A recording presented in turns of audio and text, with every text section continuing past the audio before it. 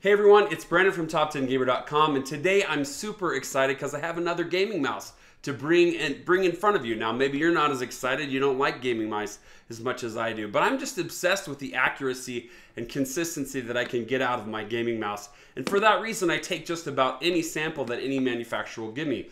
Well, today we have a really good one. It's the Mionix Castor, a brand new mouse geared towards FPS and Twitch sensitive gamers. Now, you might have seen other bigger YouTubers do a video on a mouse like this, but hopefully as someone who's already used this mouse for over 60 hours, something that I guarantee you they haven't done, hopefully I can provide you with that additional insight and information you're looking for.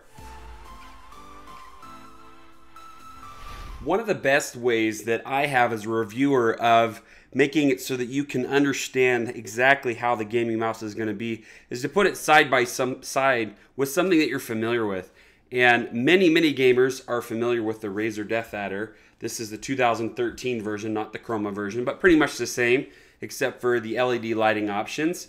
So I thought I'd put these in front of you so you can have a very close look at the shape of the two. There are some very subtle differences in the shape, and that's what we're going to talk about first. The main one being for me, the grip, the side grip, okay? It may look like the DeathAdder comes in farther in this video and in this picture, and it does at the very top of the mouse, but as I turn the caster, what you're going to see is an indentation, okay? That indentation actually makes it so that you pretty much go in just as far or farther than the DeathAdder. Now, it was a little off-putting it for me at first, but what it kind of did was something that I really liked, and I got to give props to Mionix for this. It really made it so that I had better grip, okay? In my little different hybrid grips, whether it's claw, fingertip, or palm you're going to use, you're going to get slightly better grip out of the caster than you do out of the DeathAdder. That's saying a lot. In our poll on the best FPS gaming mouse, DeathAdder is still #1. And I've done this poll for about 5 years in a row, and it's been #1 for 5 years. So me saying that is a big deal. I've had over 100,000 voters in various polls over the last 5 years voting for the Razer DeathAdder. So that just gives you an indication of how popular that gaming mouse has been and become. And people get upset when you mess with it, but I think with the caster, you've got a few positives, and I think with the caster, you've got some things that a few people will like better than the DeathAdder. Let's talk about what those are. First, the side grip extends all the way to the top and then side to side. I'm not sure how clear that is in the video when I put it up like that, but it goes all the way there. With the DeathAdder, you just get that little semicircle there, a little half circle. Okay, so what that does is if you're using your thumb clear back here, it's just going to give you, again, more grip. All right, the profiles are slightly different of these two mice too. The DeathAdder is just a little bit longer. I think you can see it there. And it's actually a little bit taller too. DeathAdder is just a little bit taller. So underneath, looking at the bottom of these two gaming mice, the feet are a little bit different too. I think Razer, compared to the Mionix Castor, went a little bit cheap on their feet. Now, to me, when I'm gaming, they feel very much the same in terms of their slip. So, does that really matter? I don't know. You'll have to decide whether that matters or not, but clearly the Mionix extends further and has a larger area of coverage than the DeathAdder. Other things to note, the caster also does a lot of the same things that the DeathAdder does for software. Namely, you can change the color just like you could with the Razer Chroma. Now, I don't have the Chroma because I have the 2013. Again, they're close enough where I wouldn't do that. But in the software, you can do many of the same things with the caster that you can do with the DeathAdder.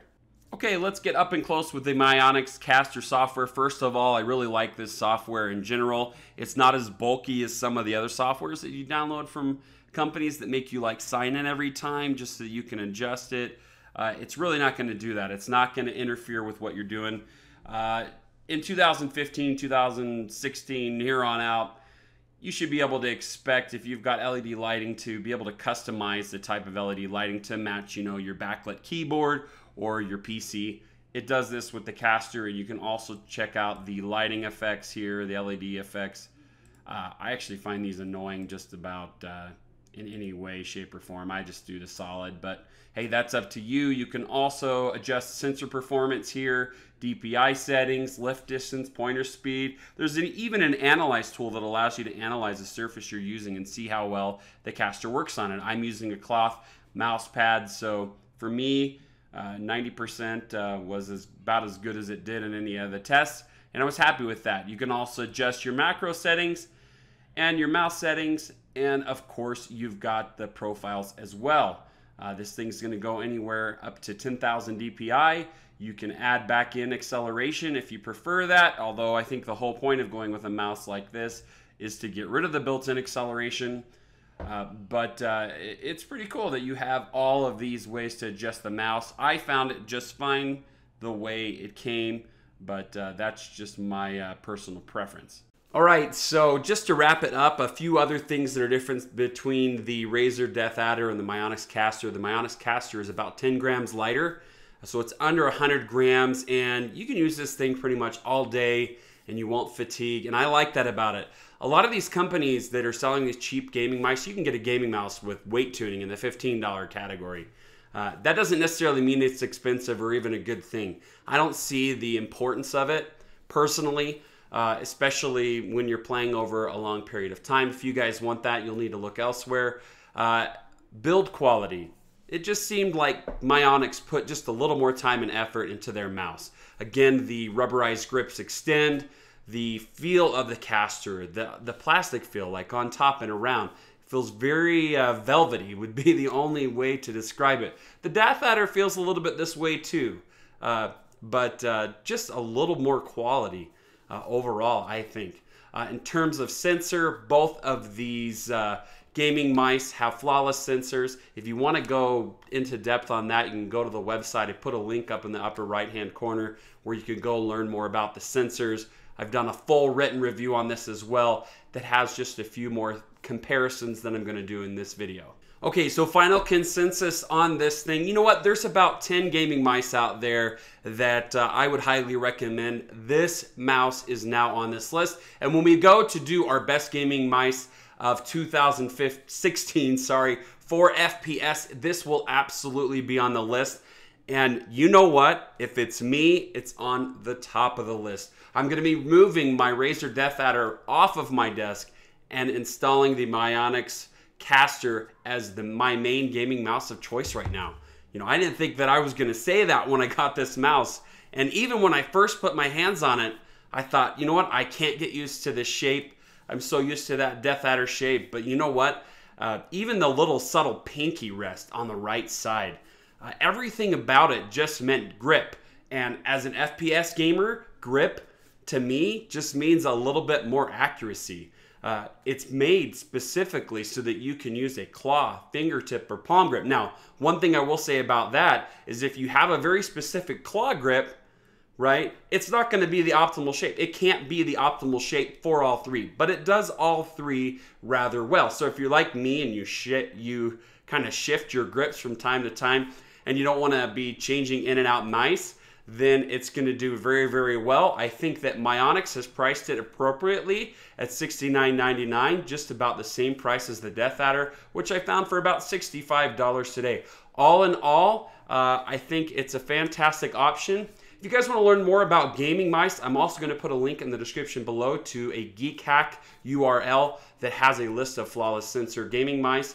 The sensor they use for this mouse is on there as well, and hopefully will get added to that list soon. You can also ask me any question in the comment section below about this mouse or other gaming mice. I think this mouse is improved, in my opinion, versus the Avior 7000 that they put out before, just in terms of shape. Again, when you get to this level with where all the mice, when we're talking about mice that have flawless sensors, it's going to be your personal preference, your weight preference, and shape. So this one just feels like a lot like the DeathAdder, but maybe a little better in certain areas if that's your preference. Again, go to our website at top10gamer.com for more information. You can follow me on Facebook at facebook.com/top10gamer. Tweet to me at top10gamer. I love it when you guys tweet to me. I'll get back to you right away. Try to answer best I can. If I ignore you, then I probably don't know the answer or something like that. And that does happen. So anyway, hope you guys are having a great day, and we'll see you next time.